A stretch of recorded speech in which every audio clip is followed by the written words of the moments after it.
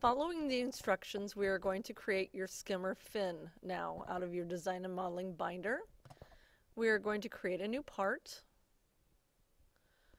start a 2D sketch on the XY plane. We're going to draw a rectangle. The front length is 3 inches. I'm going to tab, and the front height is 3 inches, and enter. I'm going to finish sketch, and I'm going to extrude. And it asks us to extrude 0.028, which is the depth of the zero box. It now asks us to create a 2D sketch on the front. So I'm going to right click and then left click on new sketch on the front.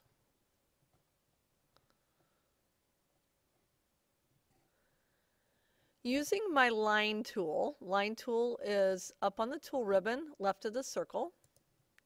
I'm just going to kind of estimate in about 1/2 inch, and I'm going to left click.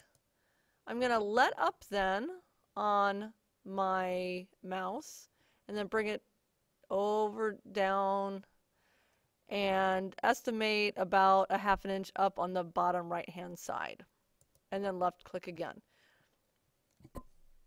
I'm going to hit escape so I can get off the line tool.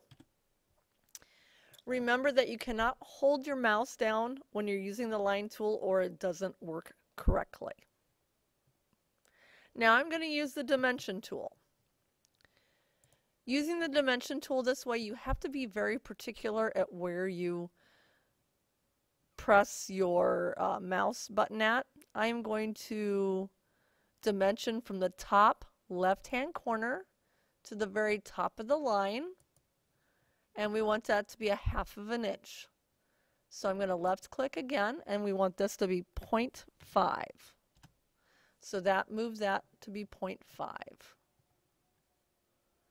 We're going to do the same thing on the bottom right hand side. We're going to dimension from the bottom right hand corner to the very bottom of the line, and that's going to be another 1/2 inch, 0.5.